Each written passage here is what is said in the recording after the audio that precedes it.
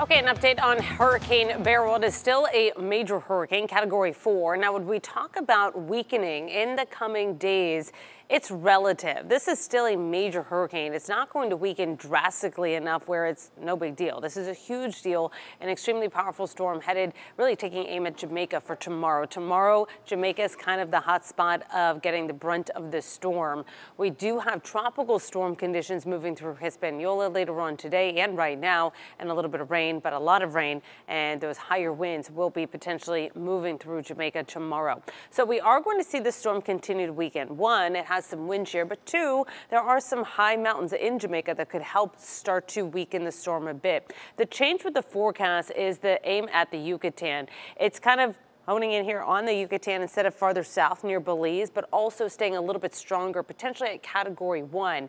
It will run into another environment just before the Yucatan of nice conditions for storms. Not for us, because we don't want these storms to stay on the stronger side. So it runs into all this wind shear, goes through the land interaction with Jamaica. It's not a huge land interaction, but it's some.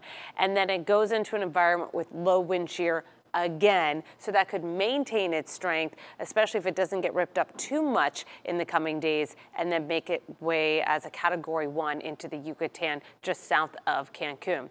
Then it has all that land interaction, and once it returns into water, it will have a hard time maintaining any strength or getting stronger before making another landfall in other parts of Mexico or into southern parts of Texas. So it's not going to be a problem for us, but it is still going to be a huge storm moving through the Caribbean that we'll keep our eye on for you. In the